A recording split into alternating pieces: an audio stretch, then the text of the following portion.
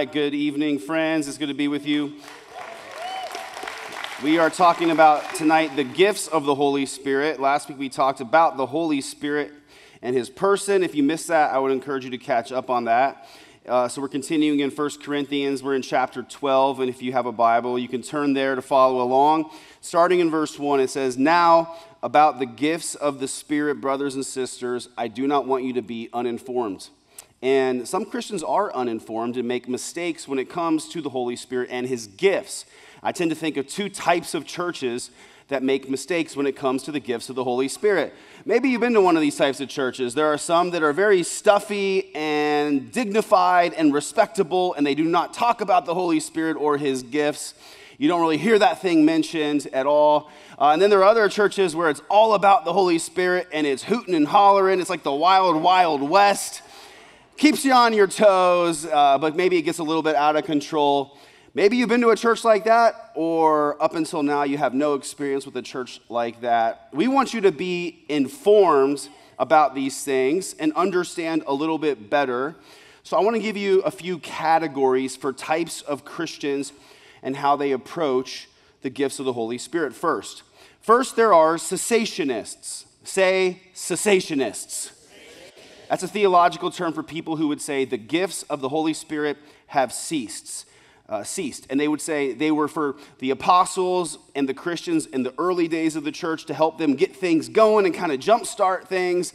But now today we don't need that any longer. It's not for us. So here's an excerpt from a Bible commentary. One guy who's a cessationist, he said, "With the possible exception of faith," I don't know why he picked that one, "all these gifts seem to have been confirmatory and foundational gifts for the establishment of the church and were therefore temporary."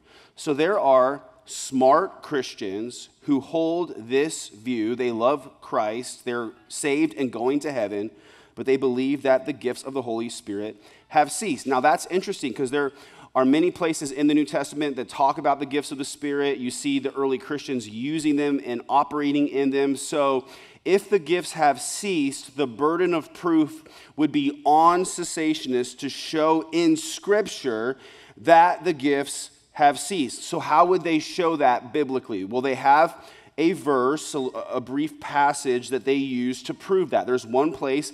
It would actually be in the next chapter, chapter 13, verse 8 of this book. Here's what it says. "As for prophecies, they will pass away. As for tongues, they will cease. As for knowledge, it will pass away.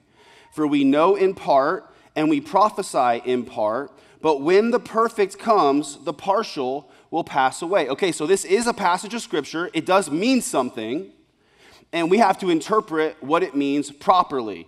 It does communicate that there will come a day when the gifts of the Holy Spirit will cease. The trick is we have to figure out when that day is. The clue is it's when the perfect comes. Now, this is where a cessationist would disagree with me. They would say, well, the perfect described here refers to the canon of Scripture, the Bible. And they would say, now that we have the Bible, we don't need the Holy Spirit's gifts any longer because God downloaded our book, it's our manual, so we don't need those gifts any longer. We've got the Bible. And I would tell my cessationist brothers in Christ, you're wrong. You can go to heaven and be wrong. Did you know that? Because we're not saved by being right. We're saved by grace through faith in Christ. Thank God. Okay? You might wonder, Pastor Ryan, are you wrong about any theological positions? Maybe, but not that I'm aware of. Okay, I'm going to show you that they're wrong by just continuing on in that same chapter a couple verses further. In verse 12, it says this, "For now we see in a mirror dimly," in the King James Version it says it this way, "we see through a glass darkly, but then," referring to when the perfect comes, "we will see face to face. Now I know in part, but then I shall know fully, even as I have been known." Okay, so the gifts will cease. When? When the perfect comes. Now I know in part, then I shall know fully.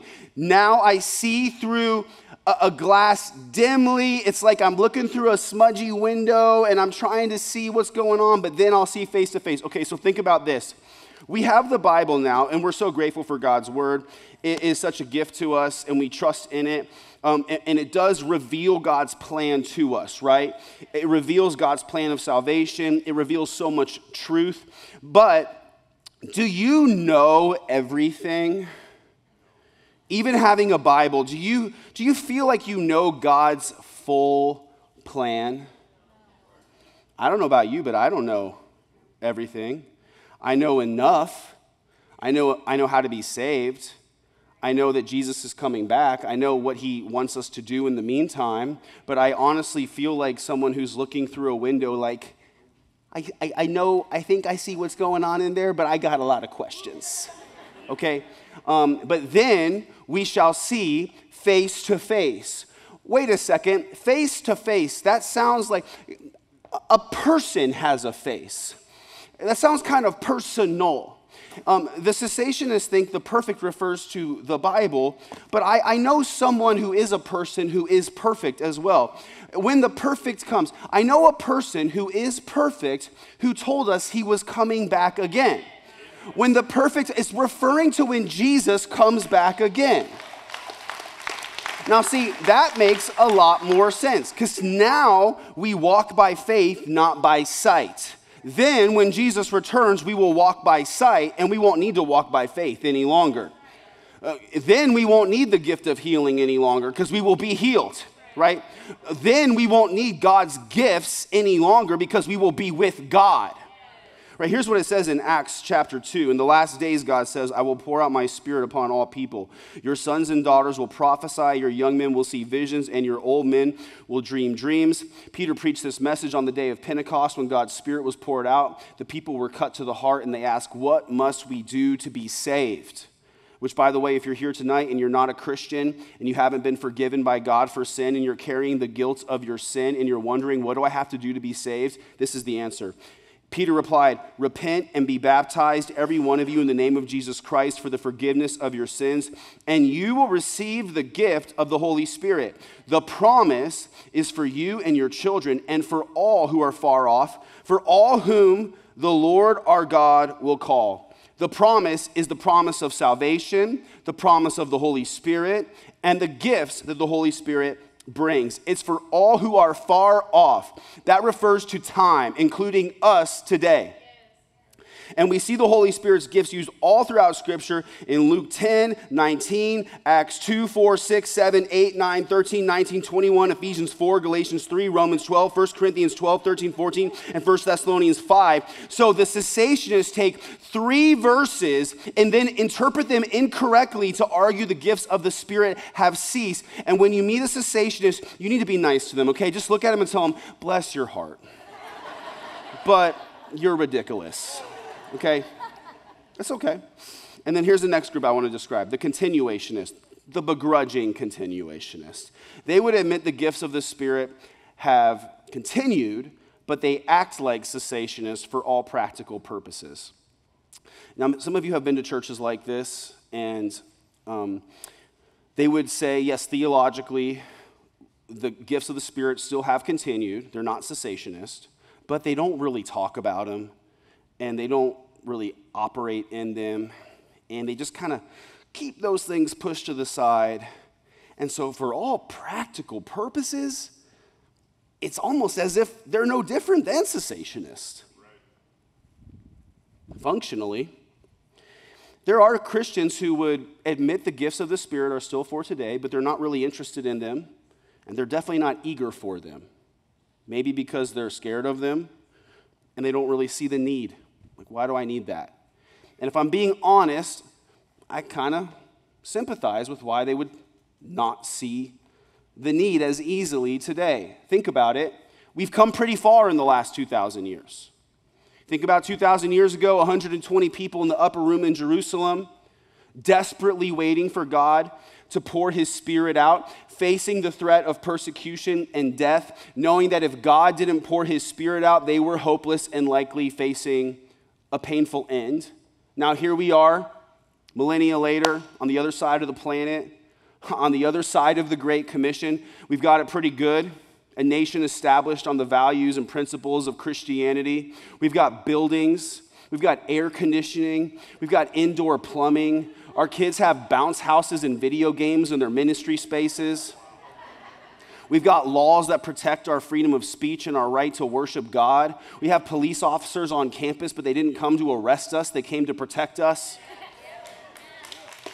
So we got it pretty good. No wonder there are Christians today who are like, well, why do I really need the Holy Spirit? Can I just tell you this?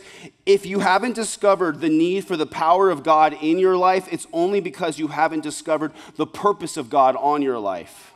Because once you really try to live for him, you're going to realize you can't do it without all of him. Then I want to describe the group that I would label as charismatics. A charismatic is what I would call a continuationist, but with the right attitude. They would say, yeah, I believe in the gifts of the Holy Spirit, and I'm grateful for them, and I'm not embarrassed of them. Let me talk about that. People think about the word charismatic. If you applied it to a normal person, like, an actor, it would be a positive attribute. Like, man, they're magnetic and they're likable and they're talented. But when you apply it to a Christian, it brings all kinds of negative baggage and a lot of negative stereotypes, doesn't it? You think of charismatic Christians and you tend to think of people with big hair and too much makeup. So what does that mean? Where does that word come from? It comes from Scripture.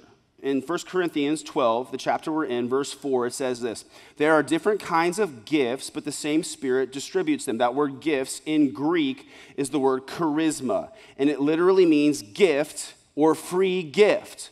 Well, all of God's gifts are freely given. They're not earned. We don't deserve them, but we receive the good gifts of God because of his grace through Jesus Christ. Amen? Now, so if you were to ask me, hey, Ryan, are you charismatic? Are you Calvinist? Are you a Baptist? Are you Pentecostal? Are you one of those Arminian? People ask me these questions all the time. And I can't give you satisfying answers. I'll just tell you that right now. Not because I'm trying to be slippery, but just because those labels are not good classifiers. I can't fit into those categories very well. But I'll tell you, is this church charismatic? It depends on what you mean. Does it mean that our women wear too much makeup and have big hair? Does it mean that we only care about feelings and experience and we care about those things more than doctrine and God's word? Then no. But if by that you mean that we believe that God has given us good gifts by his grace that enable us to do ministry for the glory of his name, then yes, we are gifted Christians by God's grace. We're all charismatic. Praise God. Spiritual gifts are not the same as your natural talents. Natural talents are things that you were born naturally good at. Maybe you were born with a good voice to sing, you were good at math, you were born athletic, and you might use those gifts to earn a living. Maybe those gifts or those natural talents made you famous, and there's nothing wrong with that. Those natural talents came by birth, but spiritual gifts come through being born again. And we start to read about them in verse 8. It says, to one there is given through the Spirit a message of wisdom, to another a message of knowledge by means of the same Spirit, to another faith by the same Spirit, to another gifts of healing by that one Spirit, to another miraculous powers, to another prophecy, to another distinguishing between spirits, to another speaking in different kinds of tongues, and to still another the interpretation of tongues. All these are the work of one in the same Spirit, and he distributes them to each one just as he determines. In verse 28, it goes on to add teaching, helping, and administrating. In Romans 12, it also mentions prophecy, serving, teaching, encouragement, giving, leadership, and mercy. So I'm going to briefly define these gifts. These are my definitions, doing the best I can to summarize them and simplify them for you, because I did a quick survey and saw that about half of the people who responded said, I have no idea which spiritual gifts I have. So I want to help you identify how God might want to use you and understand these better. We're going to move through about 17 of these spiritual gifts quickly. First, a message of wisdom. This is a divine answer, insight, or supernatural solution to a problem or conundrum that you might be facing and not know how to solve on your own. Doesn't that sound pretty good? Like, I don't know what to do. I have no idea. I Googled it. How do you fix this problem? What should I do? I watched YouTube videos. I still can't figure it out. I asked all my mentors. I still don't know what to do. But then God gave me supernatural wisdom, and it clicked into place. That sounds helpful, doesn't it? You see this with Solomon in 1 Kings chapter 3. God gave him supernatural wisdom. There were two women fighting over who this newborn baby belonged to, and one was saying, that's my baby, and the other said, that's my baby. And Solomon, God gave him wisdom. He said, I know what we'll do. We'll cut the baby in half, give one half to each woman. Like, who thinks of that? One woman said, fine, I'll take half the baby. The other woman said, no. Just give her the baby. And obviously that revealed who the true mother was. That's the wisdom of God. If you have the gift of wisdom, people probably come to you for advice because you have demonstrated wisdom, and you would make a great counselor or coach or advisor. Then there's the message of knowledge. It's specific information that could not be gained by natural means. This is God telling you something you couldn't know otherwise. My dad experienced this. He was a pastor, and he believed in the gifts of the Holy Spirit, but he was not weird. You can take it from me. And he shared this story. Back in the day, pastors would stand on the stage during worship and just kind of worship up in front of everybody, like, I guess, being a good example. And he was on stage one day during worship, and the Lord spoke to him. There was a couple in the church who, they were older. They were trying to have a baby. They couldn't get pregnant for years and years and years. God spoke to him. The Lord spoke to him and said, go tell Linda to buy diapers. And he was like, I'm not doing that. And the Lord was like, tell her to buy diapers. And he said, that's crazy. And the Lord's like, do it. So he walked up to her and he's like, the Holy Spirit wants me to tell you to buy diapers. That's like, and she went home and took a pregnancy test, and she was pregnant. And that was... Another guy in our church last week told me his family was financially just broke. They were getting their water turned off, didn't know what to do. God gave him specific direction to start a business in a field he had no experience in, specific guidance. It blew up. They got awards. They're hiring employees. It's been completely prospering. Like, where did this come from? Well, God knows everything, and he can share that knowledge with you.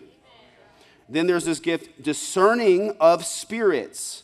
This is the ability to discern whether a messenger, or spiritual manifestation is godly or evil. You see this in Acts 16, where Paul and Silas encounter a slave girl who has a spirit in her, who gives her the ability to tell the future. And she follows Paul and Silas around saying, these men are servants of the Most High God.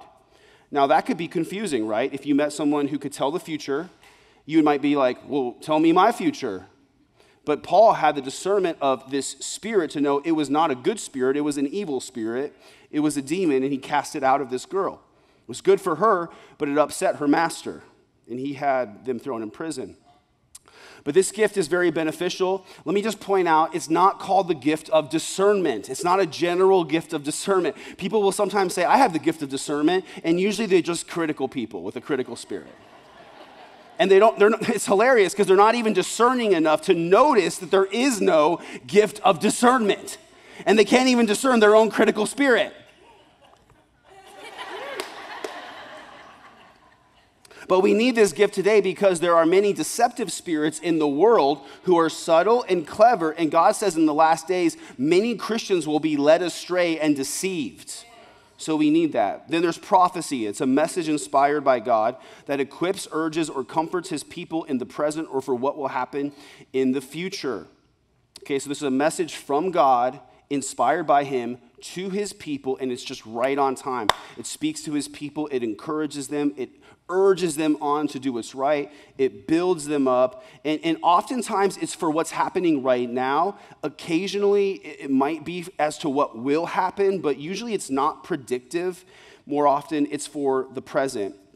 And I saw one person get confused. They were confused. They said, prophecy can't be for us today. It was a cessationist. And he said, prophecy can't be for us today because if it's inspired word from God, then it would be scripture and we would have to add it to our Bible, like an addendum.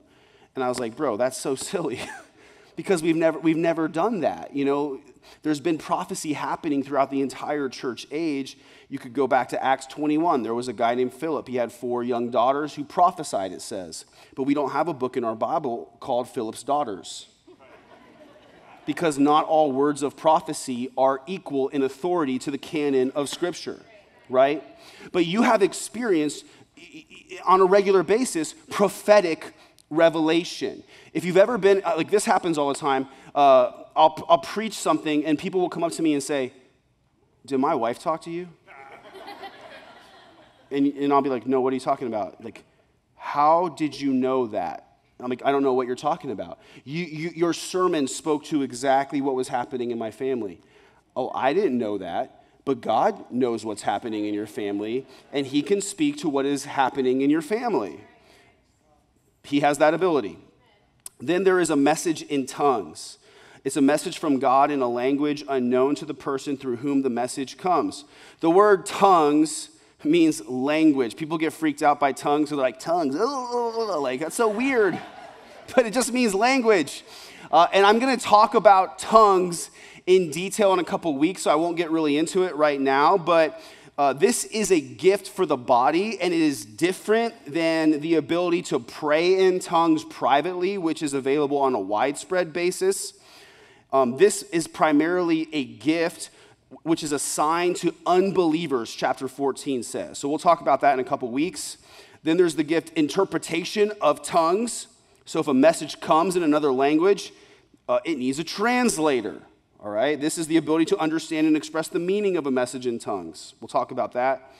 Then there's the gift of teaching. It's the ability to communicate complex truth in a simple way that others can understand and apply with confidence and joy. So if you've ever sat under teaching that comes from someone who's not gifted in teaching, you know it, because as soon as it starts, you can't wait for it to end, right? You're just like, punch me in the face, knock me out, wake me up when this is over. But when someone's gifted in teaching, you're like, I'm learning, and I like this, and I know how to apply it to my life. This is great. God gives people in this, and we need people who are gifted in teaching in all departments, in kids and teenage ministry, and with newlyweds, and with young moms, and there's all kinds of opportunities for that. Then there's the gift of encouragement. It's the ability to speak words that comfort, build up, and strengthen others, sometimes called the gift of exhortation in some translations. This guy walked up to me last week and he said, Pastor Ryan, I don't want to give you a big head, but that sermon wasn't bad. That guy does not have the gift of encouragement, okay? It's like I was not encouraged. So, but there are people who are really encouraging, and they're just, and here's the thing, it's not flattery. They're not giving you fake compliments.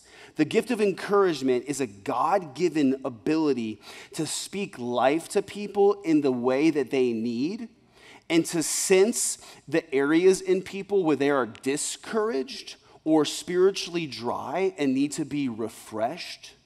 And when you get around people like that, it just puts wind in your sails, it charges your batteries, and you leave feeling like you could take over the world, right? And you might have the gift of encouragement, you might know you have the gift of encouragement if people always come to you when they're going through a hard time. You're like, why do people always call me when they're going through a hard time? I don't know why I'm the one they call when they're going through a hard time. Well, it might be that you have the gift of encouragement. Or they know that you're a gossip and they want to just, So you can pray about that. Then there's a gift of leadership. It's the supernatural ability to guide, influence, and inspire others in the right way to go. The word leadership, it literally means guide, and it communicates the idea of steering a ship. One of the ways you know that you have the gift of leadership is that people will follow you. So people will be like, I think I have the gift of leadership, but then nobody will ever follow them. So. There are people with different capacities for leadership. Like in Exodus 18, Jethro tells Moses, appoint some men to lead 10, some 50, some 100, some 1,000. You might lead in the boardroom. You might lead on a team. You might lead in a ministry. You could even be a leader in today's world, I think, on social media and influence people as to the way to live, the way to go. People who are gifted in leadership don't just tell other people what to do. They show them how to do it. They lead by example, and they demonstrate the fruit of the Spirit as they lead. They cast vision. They show what can be, and we need godly leaders. Then there's the gift of administration. This is the ability to manage and direct resources, people, and systems for optimal outcomes. These people are good with X's and O's. You got the gift of Microsoft Office, spreadsheets, data, systems, operation, and game plans. You see a mess, and you want to organize it. You get a mission, you can't wait to plan it. Sometimes these people are gifted at leadership too, but sometimes not. They make great accountants, assistants, executives, and even homekeepers. Like my wife has the gift of administration. Like her idea of a good time is making a list and organizing the house. Like she made this list yesterday. And our daughter went to grandma's house, and I was finishing up my sermon, and my wife, she just put in an audio book, and she spent hours going around the house and just checking off lists. I mean, she even like dated the list. Like, I don't know why she had to date it. I have not made a task list, y'all, in 20 years. But to my wife, making a task list is her idea of a great time. And if she gets out the label maker, woo, it's a party now. I came in, she's like, let me show you this. I reorganized your underwear drawer. And it's amazing. Like, it makes our household better. She uses this gift to bring order to our chaos. People with the gift of leadership and people with the gift of administration need each other to cast vision and then execute the vision. And you see this in Scripture, like Joseph. He was thrown into slavery, but everywhere he went, he was raised up to manage and administrate. In Potiphar's household and in Egypt, God used him in this way. You can read about that. Then there's the gift of faith. It's a supernatural confidence that God will come through. All Christians do receive faith from the Holy Spirit. God gives you faith to believe in Jesus, right? You didn't work up that faith. Otherwise, you could take credit for it. God gave you faith to believe. But then there are some people who have crazy faith. Even when other people give up and go home, they're still believing like the Energizer Bunny. They're still out there like, God's gonna do it. God's gonna do it. I believe. And it's not like unrealistic optimism. They just really believe the promises of God. They believe in the power of God. They know in their heart God can, and they believe He will. This is a blessing to the body of Christ. And I love in the example of Numbers 13, how God sent 12 spies into the promised land. And there's a really different thing that happened. 12 spies go into the promised land. They come back. 10 of the spies gave a negative report. And they said, there are giants in the land. We look like grasshoppers compared to them. We are doomed. Okay? Those are the people with the gift of realism. The gift of Debbie Downerism. You know what I'm saying? But 2 of the spies were named Joshua and Caleb. Do we have anybody here named Joshua or Caleb tonight? Yeah. You're named after people of great faith, right? See, history doesn't remember the people who were pessimistic. History remembers the people of God who had great faith, okay? 2 of the spies said, no, don't fear. God is with us. We can take the land. And their attitude was like, it's a good thing that they're giants, because when we win, we're going to have even more stuff to take from them. It's awesome. See, we need the gift of faith in the body of Christ, because when the church goes through persecution, when there is suffering, when people are doubting, people with the gift of faith can bolster the faith of other people and hold the line. God can do it. God's going to come through. Then there are gifts of healing. It's the supernatural impartation of health. This gift is unique. In the Greek, the word gifts is plural on this one uniquely. Gifts of healing. These are gifts that the Holy Spirit has. They're His gifts, and He distributes them. And it's different than the others in some ways. So like individual persons in the church, like we're not individually healers. So like you're not going to be like someone who's empowered as a healer. The Holy Spirit is the healer. Usually what will happen is God will give you probably a gift of faith to pray for healing in a supernatural way. But really any of us can, and any of us can experience the Holy Spirit's gifts of healing. And that's a good thing, because if it was just individuals who had gifts of healing as individuals, and you couldn't get to that person, you'd be in trouble. But all of us can get to the Holy Spirit. So you can pray and ask God for healing and receive healing, amen, whether it's physical or mental or emotional healing. And you do know, by the way, that all of us will be healed by God. God will heal every sickness and every disease. It's just a matter of when. Will it happen when we enter eternity, or will it happen supernaturally now? But either way, I can say, God, I believe that you're a healer. I receive healing. I thank you for healing. Whether it happens now or when I step into eternity, I'm grateful. I trust you, and I know you're good. Thank God. Then Scripture describes the working of miracles. These are other types of divine intervention that changes natural circumstances. So think about all the things in Scripture. God parts the Red Sea. He feeds the 5,000. People walk through the fire, but they're not burned. God calms the storm. He raises the dead. The sun stands still. You can pray and ask God to do the impossible. Usually people with the gift of faith, it will accompany gifts of healing and gifts of miracles. It's really just praying and saying, God, would you do this impossible thing? I know you can. I know you can. And we believe that God is the same yesterday, today, and forevermore. Can you just hear me on this? God did not retire from the miracle business. He didn't say, yeah, I just did that for my autobiography, and then I retired, and now I'm not doing that stuff anymore. He still does miracles, so we should believe for those today. There's the gift of giving. It's an ability to steward and then joyfully give resources for the advancement of God's kingdom and benefit of believers. This is one of the ones that was mentioned in Romans that I described. Now, just like every Christian should have faith, every Christian should show mercy, every Christian should give. It's a discipleship practice that we should all experience, because it's part of the process of becoming like Jesus. Jesus, the ultimate giver. We want to be like Jesus. We can all give in some way. So nobody should say, I don't give at all, because that's not my gift. Nice try. No. But some people, they give out of a sense of duty, even though it's not easy for them. Okay, that's a thing. Then there are other people who have the gift of giving. And some people are really gifted at this. These people have resources, and they get more joy out of giving to build God's kingdom than just buying more stuff. They want to bless others more than they want to just buy more stuff.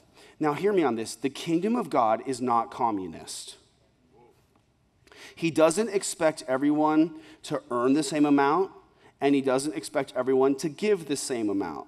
He expects that some people are going to be uniquely gifted to earn ridiculous amounts of money, and that's great. And some people are going to be gifted to give ridiculous amounts of money, and that's also great. Now, whether you earn a lot or a little, you can be faithful with whatever you have, okay? Whatever you have, you can be faithful. That's what's so cool about the discipline of tithing, is 10% regardless of what tax bracket you're in, right? You can be faithful and you can put God first with tithing that way. But then the gift of giving is like sacrificial. It's above and beyond.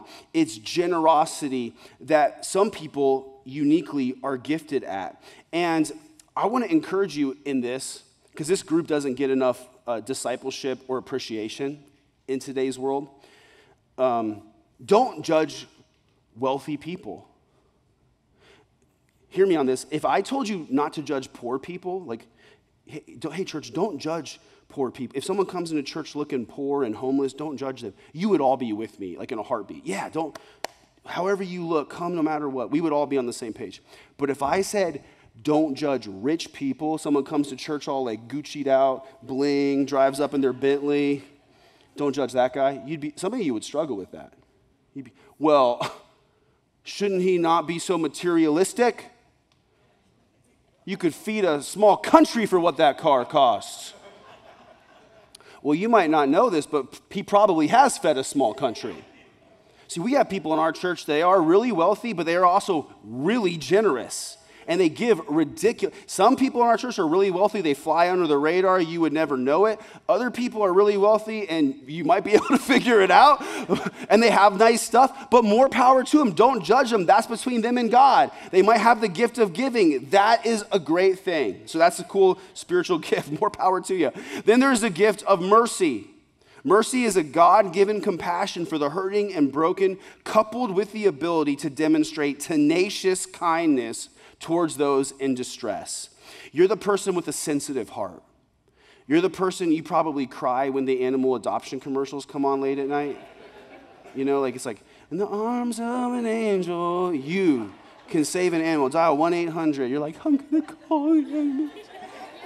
Like, that's probably you. You care. You're sensitive. You just have a sensitive heart. And really, it's for people who are hurting and broken that other people have a hard time loving.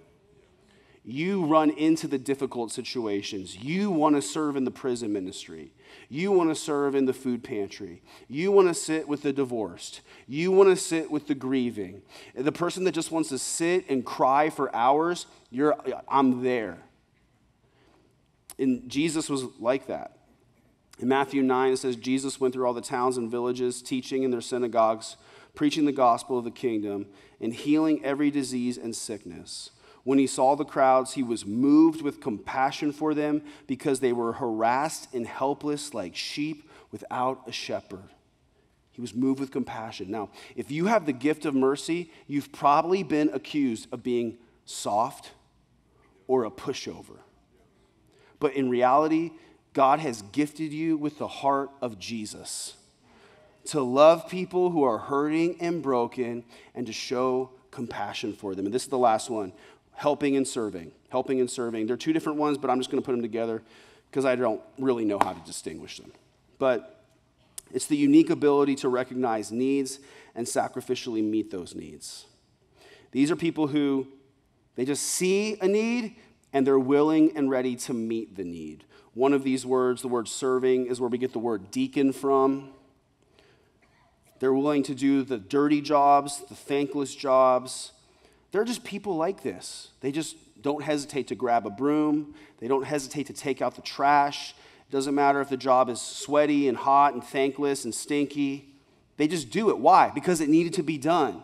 These are the people, they don't need a trophy. They don't need applause. They don't mind being told thank you, but they don't really need to be told thank you. Why? Because they get satisfaction out of being useful, out of being helpful. They just want to help. This is a gift. If you have this gift, it's so cool because the Holy Spirit is also called our helper. Jesus came not to be served, but to serve others. So if you have this gift, you're acting just like Jesus. You're acting like the Holy Spirit. And I'll tell you this. You don't always hear thank you. Let me say thank you, because our church couldn't function without you. All right? And I know you're out there, you're serving in all kinds of ways. I'll also say this, you don't always get thank yous and applause and rewards in this life, but there will come a day you're going to stand before Jesus. He's going to high five you with nail-scarred hands and say, well done, good and faithful servant. I think in heaven you're going to get some of the biggest rewards. All right, so I don't necessarily think this is an exhaustive list. In Scripture, there are other times the Holy Spirit comes on people and gives them supernatural gifting to build the temple, to play instruments, to fight in battle. We don't get an owner's manual, an operator's manual as to how to use the gifts of the Spirit. We have to use wisdom, we have to walk in humility, and we honestly learn how to operate in these gifts through a bit of trial and error. You might have listened to this list and you might be thinking like, well, I'm still not sure which gifts are my gifts. You'll be able to figure it out as you walk in this through trial and error. You know how you figure it out? You figure out what you're gifted at by doing this. It's the thing you do that when you do it, God blesses it.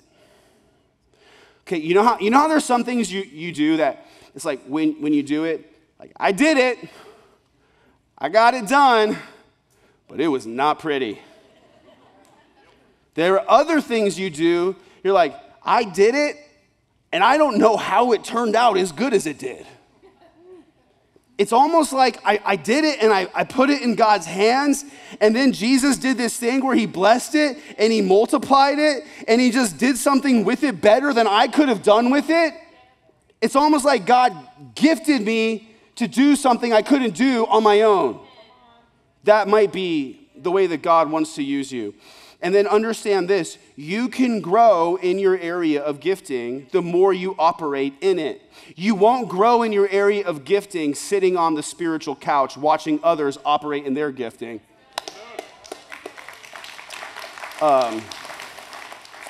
Paul told Timothy, fan into flame the gift you have been given. Fan it into flame. It might start as a candle flame, but you can fan it into a fiery flame. The more you use it, the more proficient you'll get in it. I'll tell you, even just personally, I sometimes look back at my sermons from a few years ago, and I'm like, man, I can't use any of this. It's so bad. It's just like, but as you progress over time, you can see how God helps you to get more proficient. As you let God use you, you'll grow in those areas. By the way, I think God can operate through your children and give your children spiritual gifts from even a young age.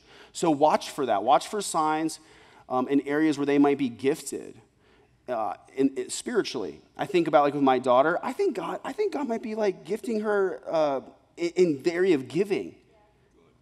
Like every time we want to leave the house, she wants to bring gifts for people. She wants to bring snacks to give to people. She wants to bring toys to give away to people. She wants to color pictures to give away. I'm like, we can't get anywhere on time because she's putting gift bags together for people.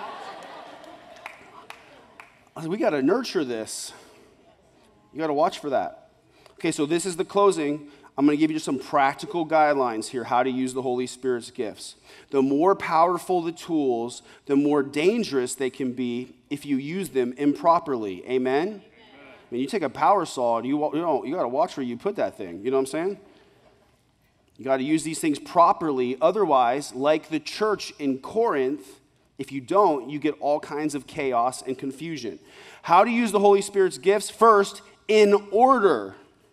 In order. There are some of you right now, you come from a Pentecostal background like me. Hey.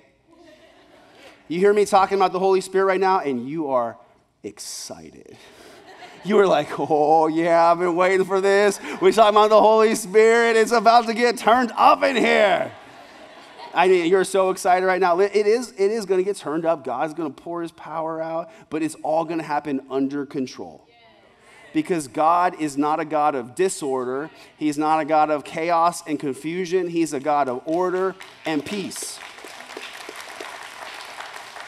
And I've been around the block long enough to see people try all sorts of crazy things. So I can just tell you, it's not going to work here. I've seen people who get crazy, and they're like, I'm being crazy. And you're like, well, you need to stop. And they're like, I can't because the Holy Spirit's upon me and making me do it. Well, that doesn't work. The Bible tells us in 1 Corinthians 14, and the spirits of prophets are subject to prophets. What does that mean? You can control it. I can't control it. Yes, you can. It says right there. I can't control it. Yes, you can. It says right there. By the way, I've never seen anybody lose control with the spiritual gift of giving. Never once have I seen someone try that. Never. It's hilarious. God is not a God of confusion, but of peace. So we want all of God's power. We want all of God's power, but race cars and even rocket ships have seatbelts, okay? The Holy Spirit does not give you license to do whatever you want just because you feel led. He doesn't give you a license to be erratic or to subvert the established authority in your life. I talked to one husband. He was like, Pastor Ryan, I don't know what to do. I'm trying to be a godly husband. I'm trying to love my wife. I'm trying to lead my wife, but she doesn't listen to anything I say. She does whatever she wants, and she just says, well, God told me. And I'm like, well, that's not it. And you get people in church. This happened in the Corinthians church. People doing all kinds of different things, being divisive, causing chaos. Well, God told me this, and I'm just using my spiritual gifts, and Paul had to come and lay down the law and reestablished order. And so we want to operate in the gifts, but in order, and we have to do that under the authority that God gives us. See, God gives leaders and spiritual leaders to the church to help us for this specific reason. One of the ways we use the gifts of the Spirit, we have to recognize, is imperfectly. The Holy Spirit is perfect, amen? But we are not. We are broken vessels. He dwells inside broken vessels. So we know he's perfect, and he works through us, but because we're imperfect, that means sometimes we get it wrong. Sometimes, you feel like you heard from God, and you want to go encourage someone, but it's like, I thought I heard from God, and I thought I had a word from God, and really I just got food poisoning from Filibertos. You know what I mean? Like, I messed up. I got it wrong. And so when you operate in the gifts of the Spirit, you have to walk in humility and recognize the limits of your humanity. But God will give you spiritual leaders and pastors to help you in that and to guide you in that. And so you want to take advantage of it. If you don't, it causes chaos and confusion when you don't. On the other hand, when spiritual leaders and pastors stifle the operation of the gifts of the Spirit, that hinders the growth of the church, which is what happens in some churches, which is why in chapter 14, Paul says, do not forbid speaking in tongues. That's another topic. The second thing, how to operate in the gifts of the Spirit for the good of others. For the good of others. Truthfully, I've met some Christians, when it comes to spiritual gifts, they can just become a little bit prideful and puffed up. Again, this is what happened in Corinth with the Corinthians. Some Christians, they walk in the room and they're like, God's gift to humanity. Never fear, Captain Charisma is here. I'm here to save the day. I've got spiritual gifts and I've come to solve everyone's problems. Yeah? God did not give you spiritual gifts to puff you up, but so that you could help build up the church and how you build up the body of Christ. If you're getting business cards printed up with your spiritual gifts on them, you might be missing it. Like, I've literally had people walk up to me in church like, hi, Pastor Ryan, my name is Tom, I'm a prophet. I'm like, well, Tom, this is a nonprofit organization. I'm sorry to tell you. It's like, you know what I'm saying? I believe in prophecy, but you get it.